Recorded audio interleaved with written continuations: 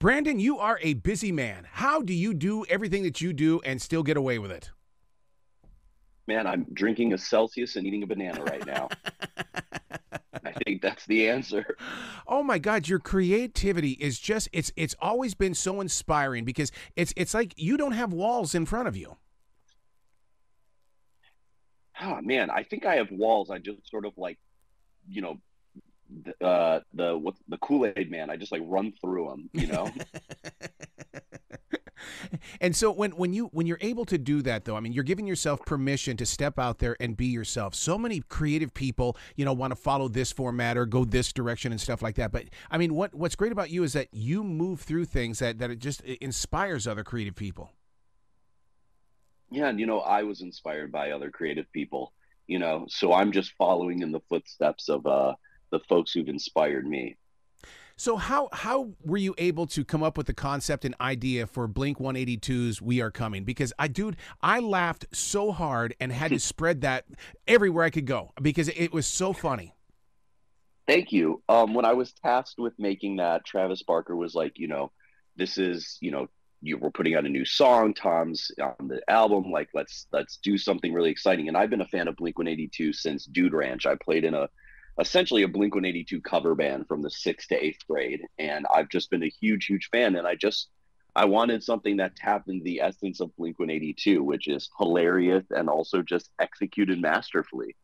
They've always been one of my favorite bands and one of the funniest bands. And I actually stumbled upon an old Bud Light commercial that inspired that. And I thought, what if I flipped this on its head? I'm so glad you dug it. Well, it's because, I mean, I got into radio all those chapters ago, 4 decades ago, because of a concert commercial. So so maybe that just woke up the child inside of me and said, oh my God, a Blue Oyster Cult commercial is why this is all happening for me. And so to see this, it's like, oh, this is so cool. Oh, that's awesome. I also did think about it in the sense of audio. Like, I thought it was something that you could play on the radio and promote without the visual, and it would still be a funny bit. You would hopefully get the essence of it. Now, being with Travis and Tom, I've been with both of them. I love how down to earth these two guys are. They give you that opportunity to really kind of dig into their story because they've got something to share. Yeah, no, it was incredible. Like, again, Travis was the ringleader of this thing, like in the sense of like, I was dealing with directly with him. He was like, send me the scripts, I'll distribute it to the band. Like, he was very much had his finger on the pulse, very down to earth. It wasn't like, I went through like 20 different, managers and labels and Live Nation. They were all involved, but Travis was very involved. And same with Mark and Tom. Now, let's talk about "I'm Totally Fine." There's such a twist in this that makes me think every time I have a conversation with anybody, I want to know if I'm having a Jennifer moment. Yeah, I think we're all having Jennifer moments. I mean, it's to come up with this. Where the heck were you when this idea fell into your lap? I was in my one-bedroom apartment with my fiance and I in 2020. Sort of dealing with the uncertainty, and trying to make sense of it all. And I tend to try to, unfortunately, anxiety induced, try to control a lot of situations and outcomes. And that one, none of us can control in any second. We were learning moment by moment. And the moment I sort of surrendered myself to that, I was able to be a little less anxiety ridden and I could chill out and sort of try to make the best of a bad situation. And that feeling is what sparked "I'm Totally Fine." I thought, how do we explore the death of 2020, the loss of control? And I thought, what better way than with an extraterrestrial? Yeah, and what's really interesting about this, Brandon, is the fact that anymore all we hear about are AIs, and I'm so glad that you put extraterrestrials back in on our tongues because it gives us that opportunity to. I mean, this is what we had before AIs. Yes, absolutely. And I don't know which is going to come first, the aliens or the AIs. I think they're both on their way, and I wonder who would win in a fight. I don't know. You're right about that. So when a concept like this comes to life, and you're sitting there tapping away onto that computer screen, are you laughing? Are you giggling? Are you listening to music? What happens in your personal life? Because I love writing myself, and I know the quirky things that I do. Yeah, I like listening to really, really heavy metal and just walking around my neighborhood. That is like my brainstorm office.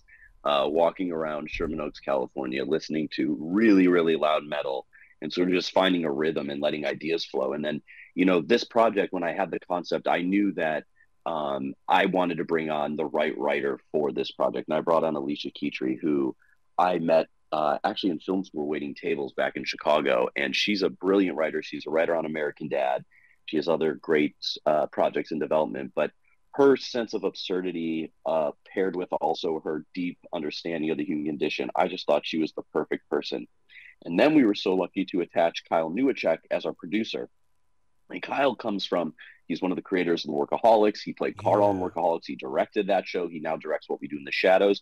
So that fun process was the three of us on Zoom laughing, crying, getting really serious, getting really silly, and really exploring this whole project. It was an absolute blast.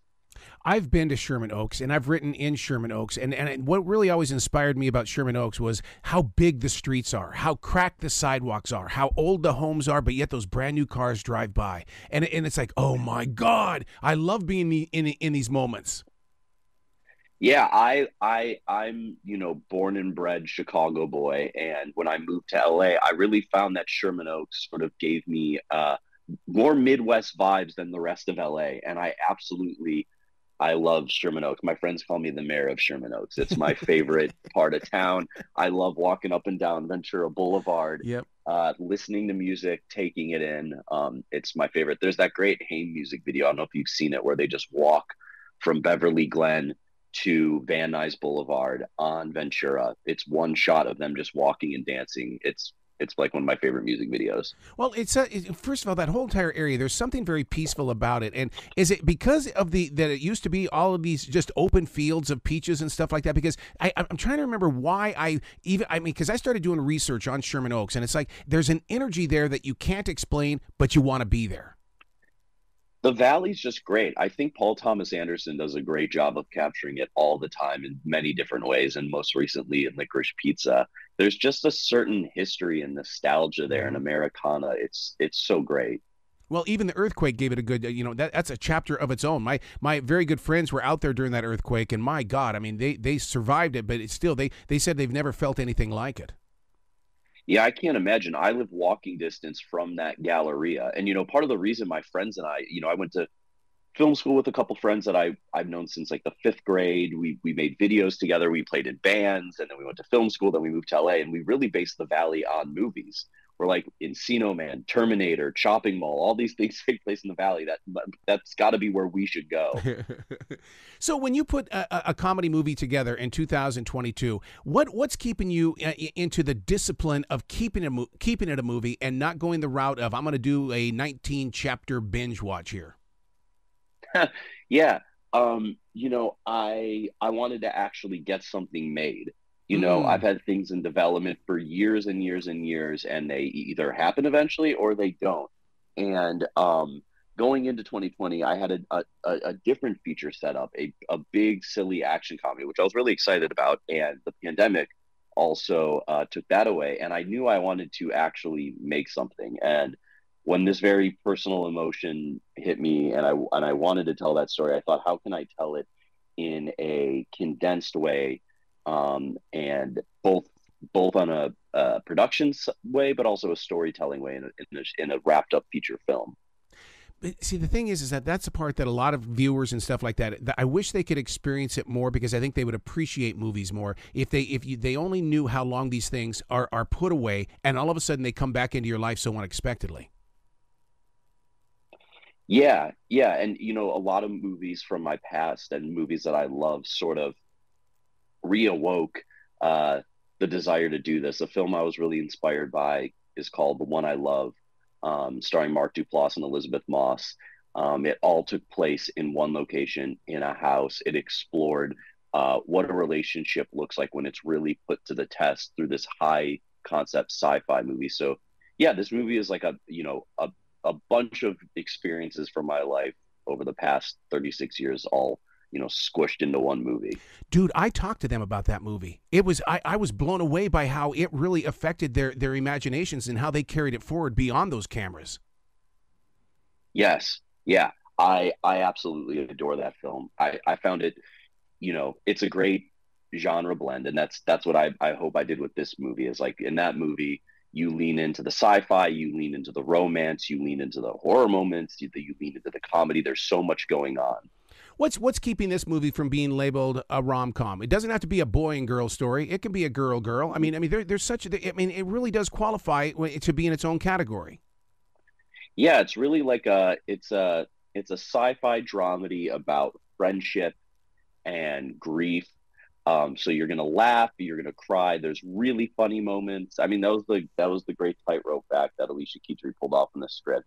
There's scenes where you're laughing cathartically, you're just laughing at the silliness and the absurdity of the situation, but then you're really locked into these two characters and the journey that they're going on together. How many of us out here on this side of that screen, though, would love to have a moment like this where we could go back and relive those chances that, you know, and talk to our friends as if, you know, they're still with us. I mean, it's an eye opener for people. Yeah, I mean, it's always, you know, you think woulda, coulda, shoulda, what I would have done different in that time. And then also the interesting thing in our film is that this alien who's taken the form of her recently deceased friend has also all of her memories, but without the emotional attachment to them at the beginning. So when she's, you know, when Jillian's character is talking to the alien, she's unearthing these things from her deceased friend's memories without the filter of emotion. So she's learning things were maybe different in the past than she thought, or these moments that were maybe, you know, special to only her, she found out was way special to her friend as well. But see, that's what I love, that creative side of that, where there was no emotion, because you sit there, it made me a better listener and a better watcher, because sometimes we get so locked in on sharing the emotion and stuff like that. It's like, you know, talking to your image in the mirror, and because the image isn't going to give you the emotion back, you have to give the emotion first. Yeah, and you know, the alien in this film is sort of a mirror in the sense too. In you know, when she arrives, you know, we find out that on their planet, they don't have emotions, and that's why they think that they're so much farther evolved than us as humans. You know, if you think about all the death and despair and war in the world comes from emotion and, you know, religion and all these different things, and she doesn't have any of that. And being here and studying this human, she starts to pick up on these different emotions, and she starts to feel, and it becomes a quandary for her. Oh, see, I love stuff like that. That right there is radio station conversation at the cooler, because I mean yes. We started on the radio. All of a sudden, listeners are calling in. They're going, "Okay, let me tell you about my moment." But yeah, it's we want people to see themselves in this movie, yeah. and we wanted to make it very universal. So whether you're thinking of the loss of a friend, the loss of a home, a divorce, a pet, and any sort of loss, you know, you can see yourself in this film. The movie we're talking about is I'm Totally Fine. It's in theaters, and it's also on demand. I'm a theater guy, dude. I've got to experience that big screen. Absolutely. I've been lucky to see it twice in the theater this week at our premieres. I'm actually going tomorrow. I'm in New Orleans right now for the writer of the film's wedding, actually. She's getting married today. It just so happens that the film is being released on her wedding day. I'm talking to you from my hotel room in New Orleans. And tomorrow, though, we are going to see it in downtown New Orleans in a theater together. I'm invited to many premieres and things like this because of the things I do outside of radio. But I mean, I love when you go there to experience a movie and the rest of the world hasn't seen it yet. It's like I know a secret, but you don't want to spoil it. You know what I mean? Absolutely. And I was that, you know, much like you, I love the big screen, and I was that kid growing up. I was, you know, my friends and I would go see a movie, and, you know, I love the big blockbusters, but we'd see these independent films, and we would love going and telling everyone, "Oh my God, you got to see this movie. You got to see this movie." Just all that excitement. I also had a radio show in high school, and me and my buddy would go on and talk about all the independent movies we would see. Did you critique them or did you review them? Because there's such a difference in that kind of a thing. We would review them. Yeah. We wouldn't get too critical. You know, we were the 6 a.m. Stevenson High School radio show. We were trying to keep it light. So we were just like, hey, we saw this movie. We really enjoyed it. We think you would like it because of this. If we saw something we didn't really like it, we wouldn't bring it to the air. Now, when you do a comedy like this, it changes the playing field, because now you can't do another one like this one. You've got to go the next direction. yeah, maybe that big action comedy I was supposed to do comes back to life. Going into 2020, I had this really big, fun, silly action comedy. Maybe that's the thing. But I'm really excited to explore all genres. I'm inspired by filmmakers like Spike Jonze and Edgar Wright, and I mean, Starman was a huge inspiration for this, and that was John Carpenter, the master of horror. So I'm excited to explore outside of the sci-fi dramedy. Do you ever get to be the professor or the teacher in the way that you jump onto TikTok to find out who the next generation of superstar producers are going to be? Oh yeah, I mean, I've found actors and people that I've worked with through the internet a ton. I mean, actually, in that Blink-182 spot, that construction worker, I found him on TikTok. He's absolutely hysterical. His name's Stanley, and he has this character that he plays on TikTok and Instagram where he just talks about he's a guy in his mid-30s like myself, and he's coming out of mosh retirement, and he's deciding to go back to moshing. His Instagram Stanley WS. But I found him on TikTok, and I just thought he was so funny. So I DM'd him, and he happened to live in North Hollywood. We grabbed a coffee, and I'm just like, "You're hysterical. What do you want to do?" And I'm like, I got to find something to work with you on. And then 3 months later, when I had this, I just thought he would be really funny in that piece. You're at that wedding. I'm a wedding DJ, so I always have to ask the question: is what do you think they selected for their first dance? What did they select for their first dance, this couple? I don't know. I'm trying to think what Alisha would choose. I don't think it would be Beyonce. She likes like fun big pop. He likes like noisy garage pop punk rock. I don't know. I don't know where it's gonna land. Yeah, because my wedding tomorrow night, it's a goth wedding, and they're so fun to talk to because I want to everything go to that wedding. Oh God, everybody's gonna be dressed in black. That's really cool. That's awesome. I'm a big metalhead, and black metal and death metal, so that sounds a lot of fun. So writing a book, there's got to be one coming out of you somewhere. Well, I co-wrote a book with my friend Dave Rispoli and a goblin named John Goblikon for the band Necro Goblikon. That's called John Goblikon's Guide to Living Your Best Life. And we helped this goblin, this mythical creature, write this book. That is something you should keep an eye on because there's something coming around that guy. There's a band called Necro Goblikon who I stumbled and saw play in a bar in 2012 for 6 people in Canoga Park. And I was so inspired by their music that I said, I want to make a music video for you guys. And it was a total passion project. And day 2 of it coming out, it was on the front page of Reddit and it blew up. Wow. And now that band is a full-time touring band. They actually played their last show last night of the year with Guar. They just toured with Guar. And John Goblikon, the character that came from that video, has now been part of my life for 10 years. And so much so that a publishing company reached out and asked if we would like to write his book. Jeez. See, that's what I love about creativity. Eventually all the circles connect and you help each other out along the way. Yeah, I mean, I could trace this movie, I'm Totally Fine, back to Necro Goblikon because I made that Necro Goblikon video. Diplo saw it and tweeted at me asking if I would do his next video. So I made a Major Lazer video where I cast Blake Anderson from Workaholics. And through that, I met Kyle Newacheck, who ended up being the producer and mentor of this film. Oh, my God. Brandon, you got to come back to this show anytime in the future. The door is always going to be open for you, sir. Yeah, thank you so much for having me. You bet, and congratulations on I'm Totally Fine in theaters and also on demand. Thank you. Yeah, go check it out. I hope everyone likes it. You bet. Be brilliant today, okay, sir? Yeah, you too. Thank you.